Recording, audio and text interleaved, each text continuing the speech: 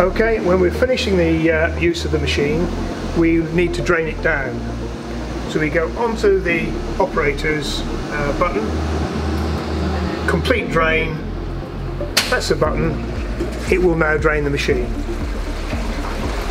While the machine is draining, we would get our hose reel, we would lift the doors, and while it is draining, clean down the back of the machines and inside prior to taking out the components that we need to clean individually. The machine is now draining down. We can then commence, after we've washed it down, to take the items out, leaving the filters in till last minute. Then if there is any food debris, it will drop onto the filter and won't go into the tanks.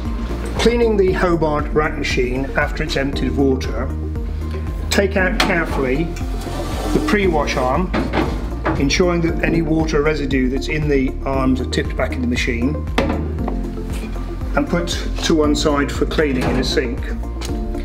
You will then have a primary filter which will catch the large food debris, which you can then dispose of in your black bags, and a secondary filter which needs to be taken out level to ensure that any food that's caught within that avoids going into the main chamber.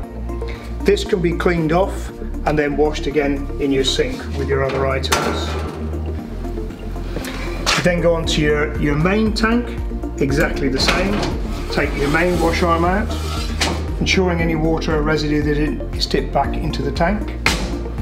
Put to one side for cleaning. This leaves you again with the primary filter, with your food debris can be disposed of, and your secondary filter.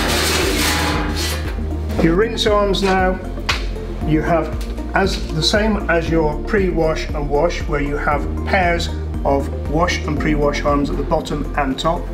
You have exactly the same in the rinse section.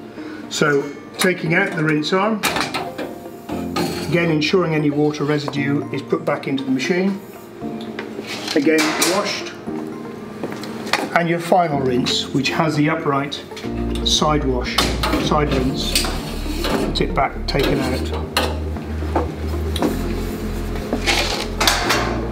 Then repeat this exactly the same on the two arms at the top. Take out the filter, and you have a smaller filter at the base. Once all these are out, you can then proceed with washing the tanks out with fresh water, cleaning them out with a cloth, ensuring it's as hygienic as possible. Prior to that, you will have used your hose reel to spray the whole inside of the machine. After the machine has been cleaned, the best thing to do is to leave the doors open. It will then dry and bacteria is less likely to be formed.